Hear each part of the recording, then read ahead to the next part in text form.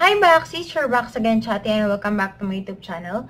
So for today's video, I will going to continue my back to school makeup tutorial. So kung napanood niyo yung back to school makeup tutorial for the high school student, so ngayon naman for the college students. So without further ado, let's get started!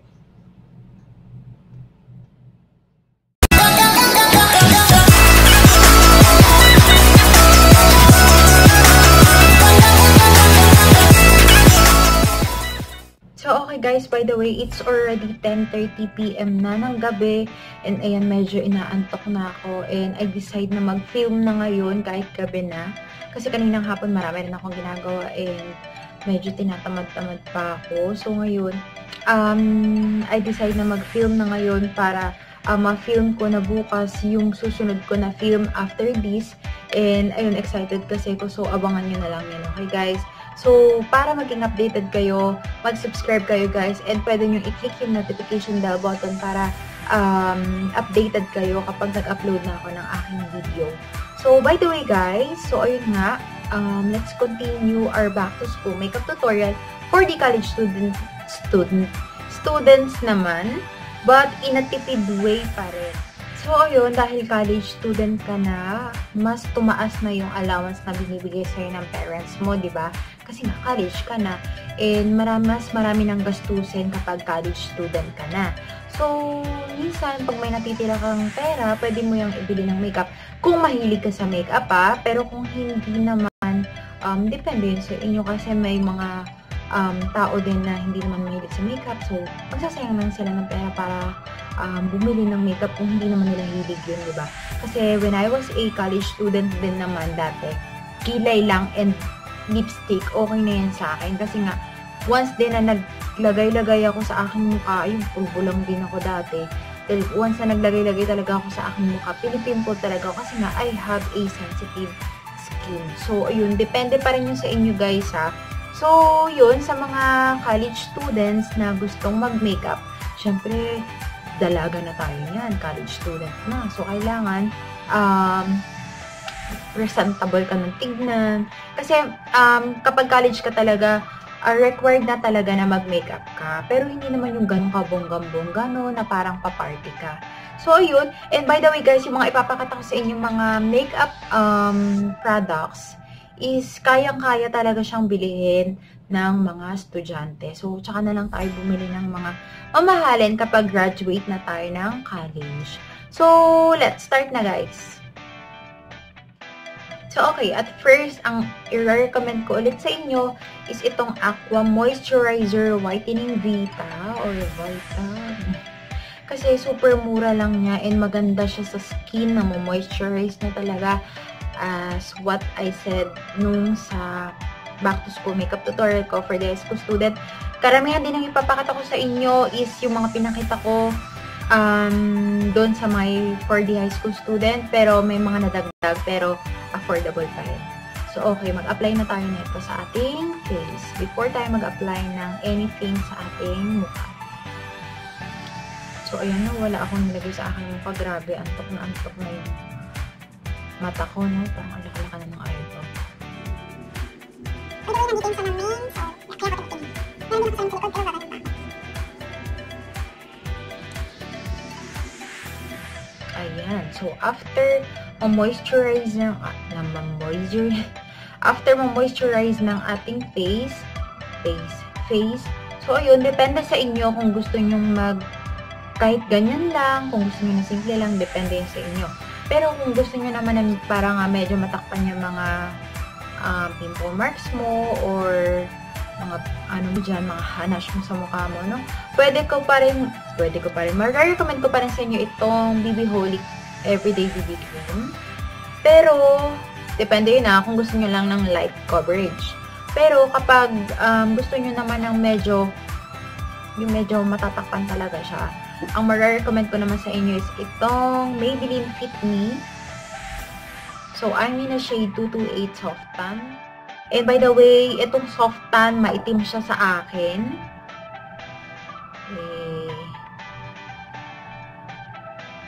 Wala kasi silang sample nung time na bumili ako. So, kaya, yun, hindi ko nakita. kung okay pa tong shade na to.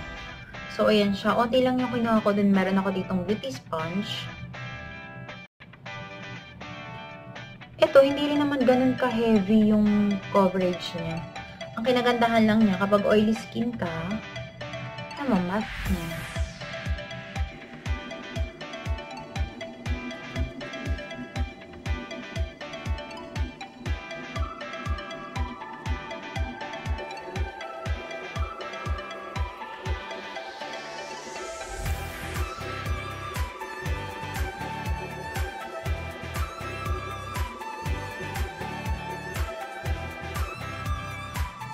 So, okay. Ayan siya, guys. Diba?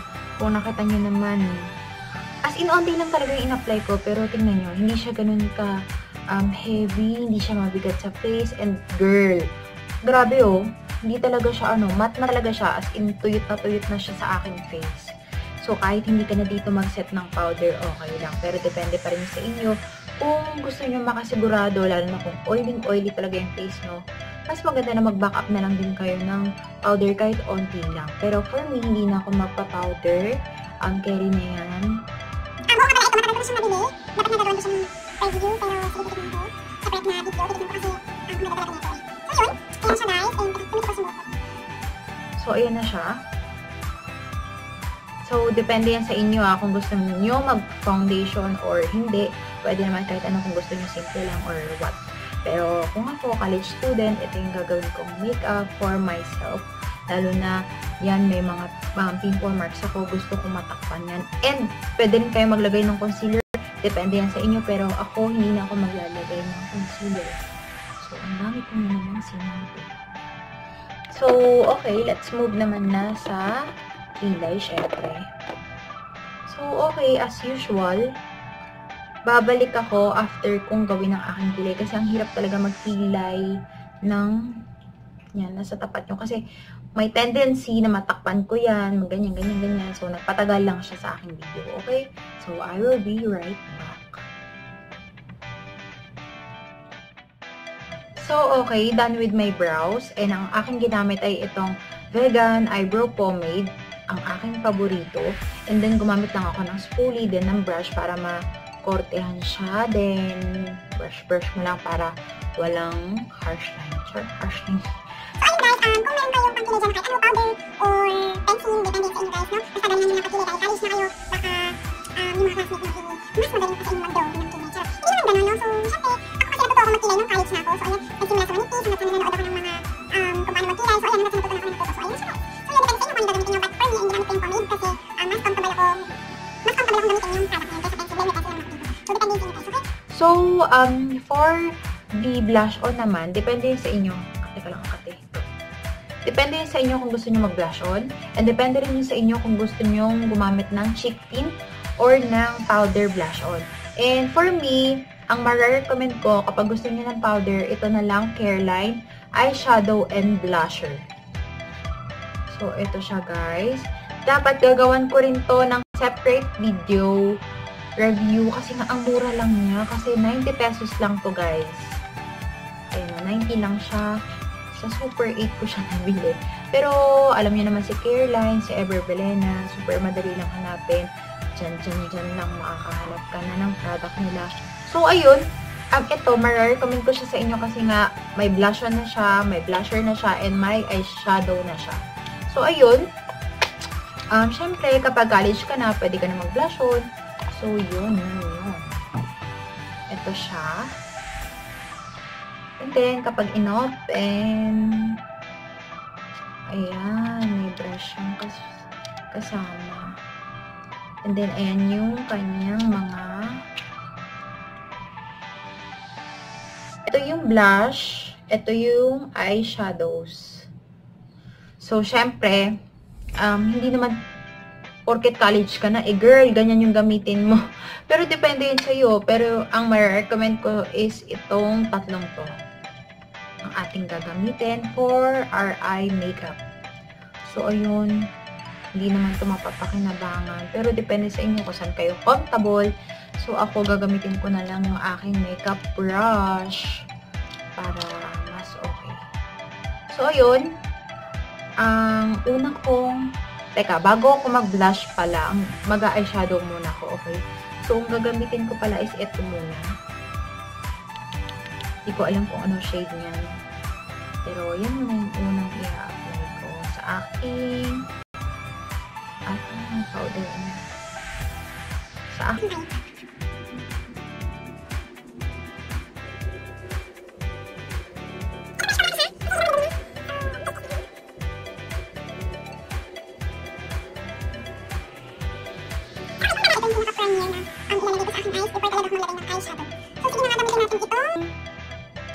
brush na nakalagay dito sa loob.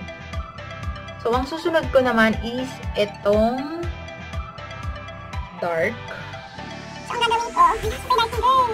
Lalagay lang ako dito sa dulo onte. Parang hindi naman masyadong pakmak yung ating makeup, no?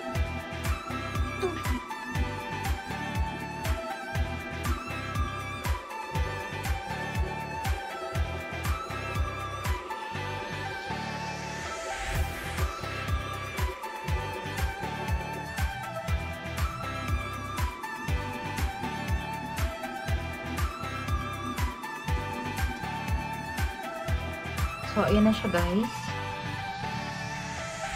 Then, ang next ko naman is itong white na shimmery siya. So, parang matapang yung eyes ko. So, ang gagamitin ko na lang is itong brush na to.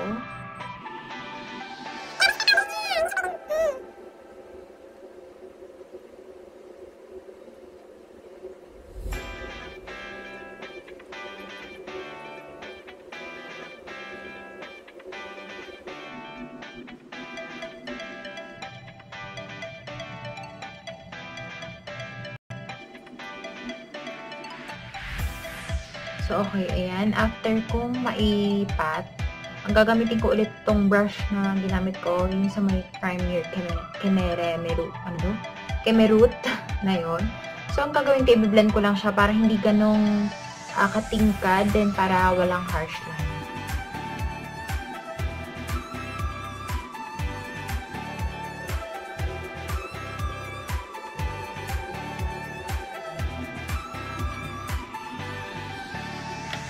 So, okay, na-brush up yung nilagay ko ditong una na brown. So, papatungan na lang natin siya ulit. Dahil super tingkad talaga na itong white na yan na brown.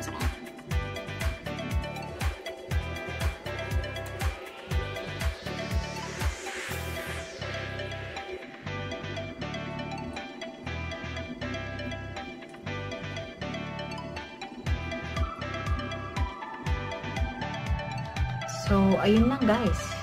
Ang aking eye makeup. Diba napakasimple lang and hindi siya makapal, hindi siya ganun kabongga kasi nga girl, sa school ka pa rin pupunta, no? So, yun. Ulitin ko. Depende pa rin yun sa inyo guys kung gusto nyo mag-eyeshadow or hindi. So, nasa sa inyo pa rin yun. So, ito, nire-recommend ko lang sa mga gustong mag-makeup lang ng kahit papano sa ating face. So, next naman is yung blush on.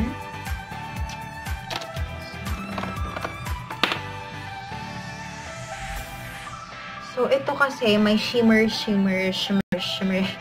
May shimmer siya. So, ito parang matte. So, dito tayo.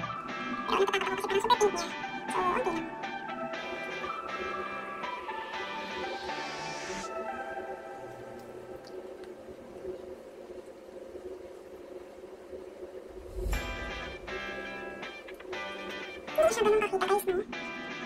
Kasi manipis lang din naman siya. Hindi siya ganun kakapula.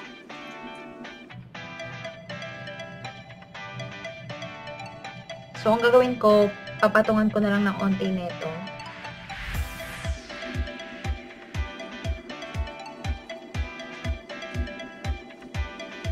So, ayun lang guys. Ang ating eye makeup and blush on. So, tapos na tayo dito. So, ang susunod naman is ang ating mascara, of course. Pwedeng mag-curler kayo or pwedeng hindi na. Pero, depende yun sa inyo, guys.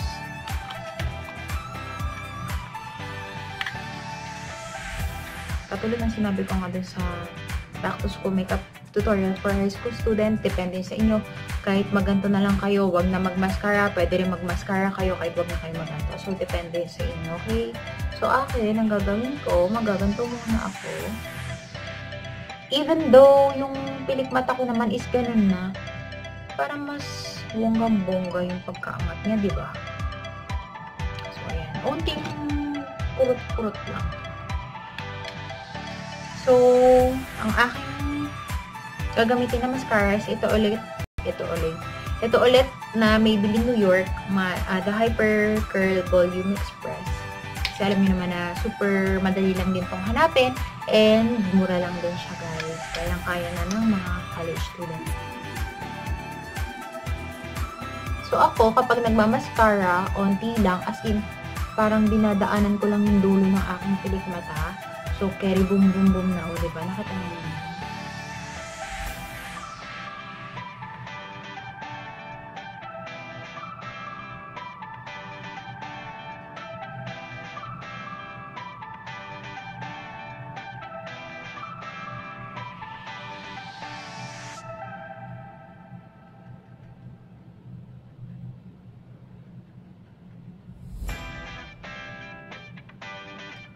So, okay na.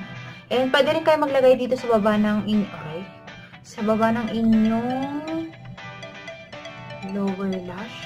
lower lash. So, yun. Depende yun sa inyo kung gusto niyo maglagay. Pero ako hindi na ako maglalagay dahil gusto ko ganyan lang. Para yung mata ko kasi ayoko ng parang buka. So, okay na yung ganyan lang. No, parang. So, for the last, diba, grabe, napakasimple lang. Huwag niyo sabihin bongga yung makeup ko kasi, girl, tingnan niyo naman. So, diba? Hindi na nga ako nag-powder kasi nga matte talaga yung finish neto ni Maybelline Fit Me.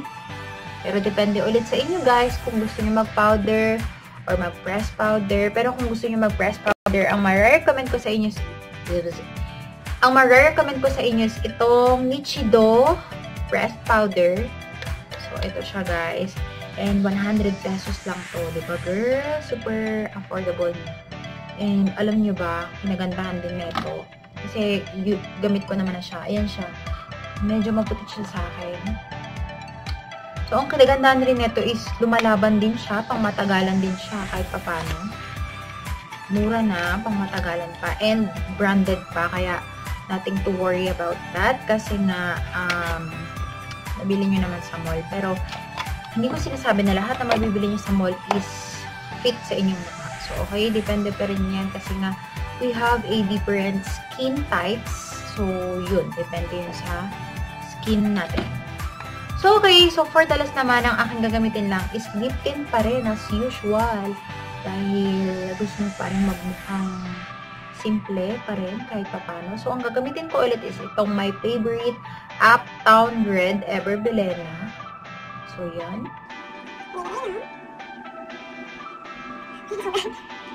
So, ito kahit, girl, no? Patong-patongin mo na. Kasi okay lang naman kapag college ka na.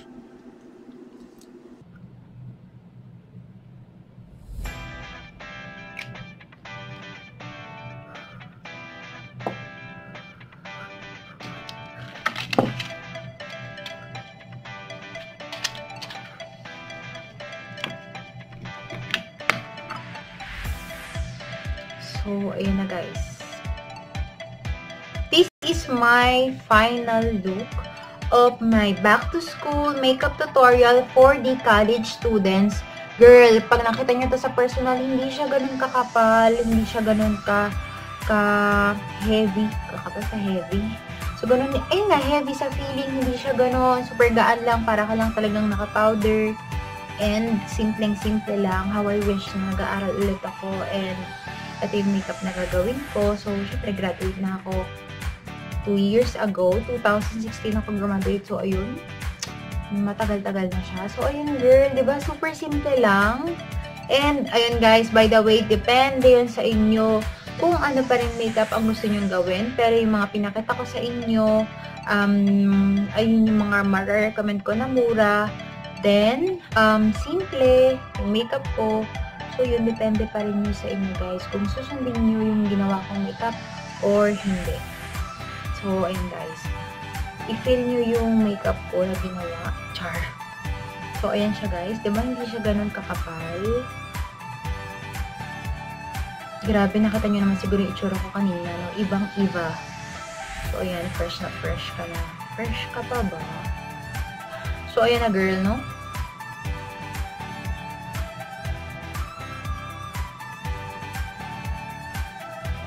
So, ayun lang guys. This is my final look. So, kung nag-enjoy kayo, nakatulong, yun, please give me a thumbs up. And pwede rin kayo mag-comment down below kung may mga katanungan kayo about this video, about back to school makeup tutorial for the college students. You can comment below and sasagutin ko yan guys. And syempre, nandito na rin naman kayo sa aking YouTube channel. Mag-subscribe na rin kayo para maging updated kayo sa mga future videos ko na i-upload. And so, ayun lang guys. Maraming salamat sa panonood and hope to see you again on my next vlog. Bye-bye. Good night.